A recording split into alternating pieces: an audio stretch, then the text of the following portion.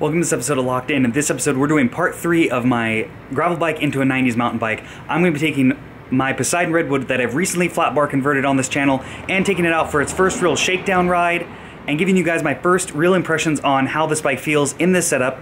And for number's sake, I am still running the 80mm stem, and the bars are currently at 730mm uncut, and these are the bars that come on the stock Pateron Redwood flat bar. Again, if you want to see Pateron offer this as a flat bar option on their website, please make sure to comment below. Also, lastly, I want to try something.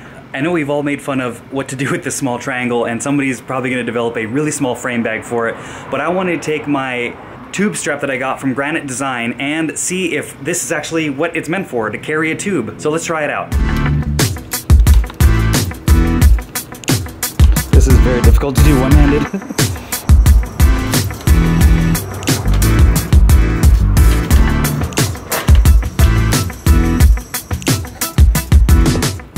Well, I'd have to say that doesn't look half bad. I kind of like the funky design on this strap, but it seems to hold kind of just like the perfect spot. Obviously, this is going to be out of the way if you're running a big saddle bag or a bike packing bag. This is a great place to store an extra tube if you got the space there, and it straps on nicely. I was going to try to do it underneath here, but because this tube size is so big, it'd probably rub on the tire, so I figured this is the best spot. What do you guys think? Is this the reason for it? Alright, so let's get this thing doing a shakedown run. I'm going to be running this bike in this little loop that I like doing that's by where I live. It's a great mixed condition area. It's usually where I shoot a lot of my videos because it's kind of secluded, there's not a lot of people there, and it has a great variety of mixed terrain as far as loose sand. There's a few punchy climbs, and it really does test out kind of everything in a quick little about mile or so loop that is repeatable. So I'm going to be testing out this bike and this setup, and I will be doing a full-blown review for these Panaracer Romino tires. These are ultra beefy and basically the most enduro or downhill style tire I've ever ridden. So I'm going to be giving those kind of an initial shakedown because I want to come out with that review to see if these were the right choice for this bike.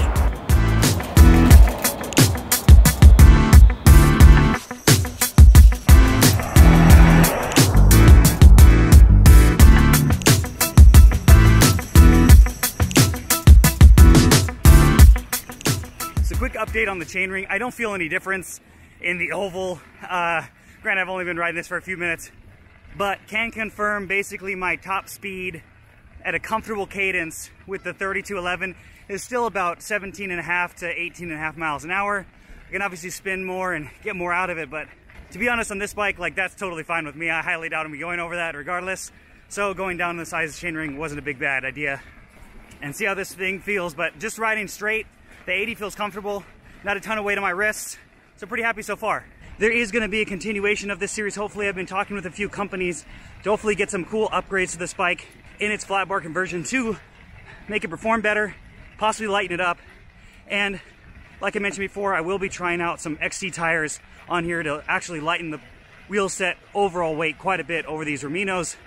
But oh my god, the grip is crazy. And a little update on the Advent X shifter. I actually really do like it. It's almost too easy to shift sometimes. I feel like on the upshift on the big paddle, I almost kind of get like a 1.5 gear. Sometimes I really have to just kind of lightly tap it to get one gear if I want to do one by one.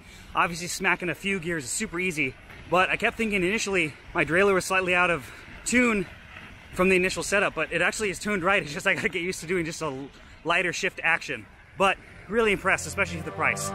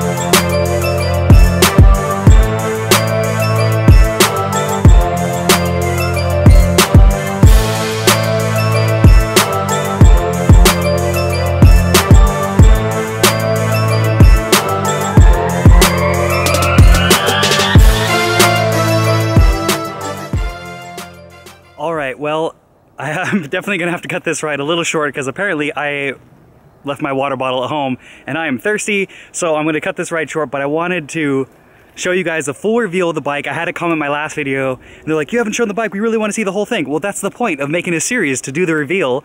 So here we are, here's the full experience, details of the Pateron Redwood in a flat bar. Enjoy.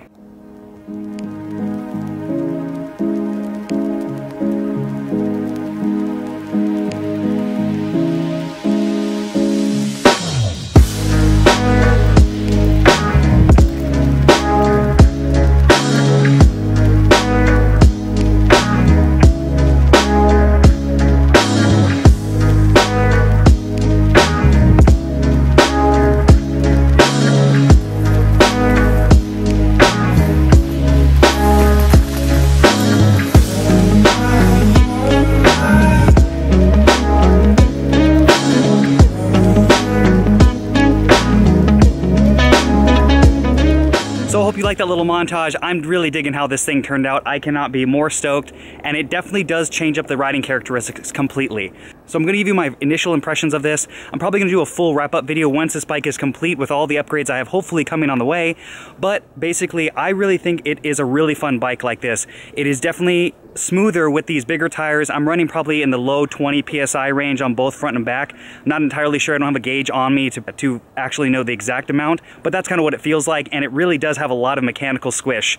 I think that stem length wise, I still want to play with it, so I'll be obviously updating you as the series continues on if I'm going to go any longer, but I really think a Redshift stem on this bike, and I know I love their products and no, I am not paid by them to say this, I think when that 80 mil comes out, I'm definitely going to want to pick one of those up. And later down the line, I'm thinking about maybe doing a little part on what this bike actually feels like with a shorter stem. I had a comment in a previous video saying, try a 50 millimeter stem, it's really going to sharpen up the handling, and I definitely did notice that when taking it out on this ride, that I did have to kind of go a lot wider than I was used to, because this is a loop I do regularly, and so I did have to do a different line choice that I definitely had to think about a little bit more. I thought I could kind of barrel through, and I thought the wider bars would give me kind of more leverage to tip in, but I really had to kind of go outboard a little bit more and then kind of cut in late, more so than I'm used to even on this bike or other bikes. So that is something that I might want to try. I'm just worried that it might be too upright, but comment below on anybody who has experience with that on what they really noticed. So going to a 50 would be a massive drop in this bike, and again, these aren't super wide bars. I know if I went wider, I definitely would want to go do that,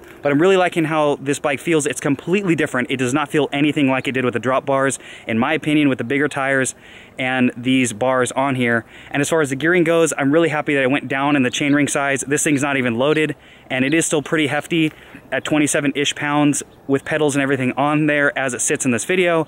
So the mechanical climbing advantage that you get out of a smaller ring is definitely great. I'll update again later in this series on if I really do notice the oval or if it helps me climb. So we'll have to see if that pans out. So I hope you like this video series. Please make sure to subscribe if you haven't already, and turn notifications on so you can see all the other videos I put out on this channel, as well as you can follow me on Facebook and Instagram, and you can support Locked In via my Spreadshirt link with all the cool merch that I do currently offer, as well as on Pateron, where I do offer one-on-one consultations at the top 2 tier levels. And lastly, thanks for watching another episode of Locked In. Let's get